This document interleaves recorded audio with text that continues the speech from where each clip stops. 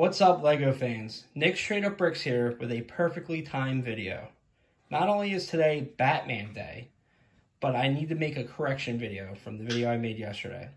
I have the video titled Batman 8-in-1 Brickheadz for free. I'm Ron Burgundy. So I didn't know much about what they were doing with the 8-in-1 85th anniversary set.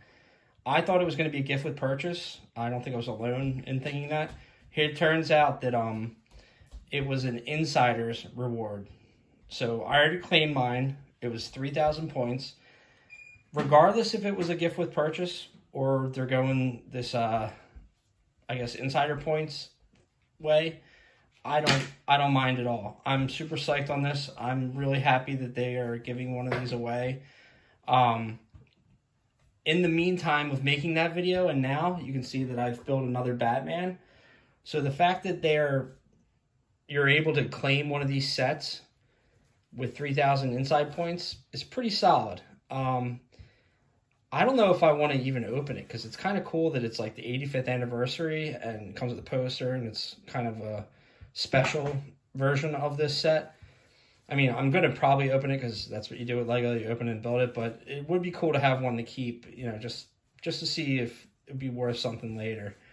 But if you're keeping score, I've built 4 Batman so far. And that's from one set. If I get this other set for 3,000 points, I mean, technically free if you want to think of it that way, then that means I should be able to get 4 more. Bought one set for $24.99, got a set for free. Hopefully I'll be able to build 4 from each.